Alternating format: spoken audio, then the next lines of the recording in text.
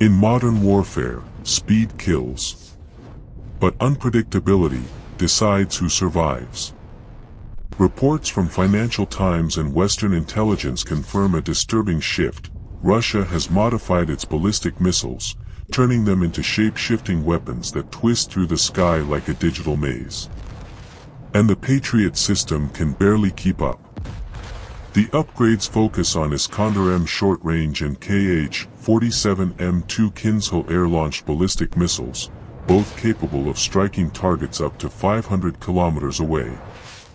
Unlike traditional ballistic missiles that follow a fixed arc, these Russian versions now change trajectory mid-flight, dive steeply, or weave during their terminal phase, confusing radar, spoofing interceptors, and overwhelming Patriot's fire control software. A Ukrainian officer described it simply: "They move like ghosts. By the time you react, it's too late."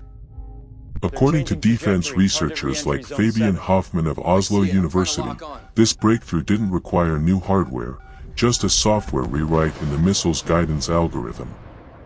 That means mass production of these upgraded missiles is easy and fast. Since summer 2025, Ukraine's intercept rate has dropped from 37% to barely 6%, as Russian strikes have devastated drone factories and power grids around Kyiv. Patriot crews now face a nightmare scenario, forced to track maneuvering missiles while defending against waves of drones in mixed assaults. It's no longer about who has more missiles, but whose missiles can think.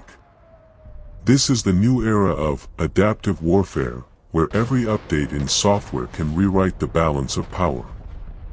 What do you think? Can the West outcode Moscow before winter hits? Comment below. And don't forget to like and subscribe to WarTech World for real defense intelligence.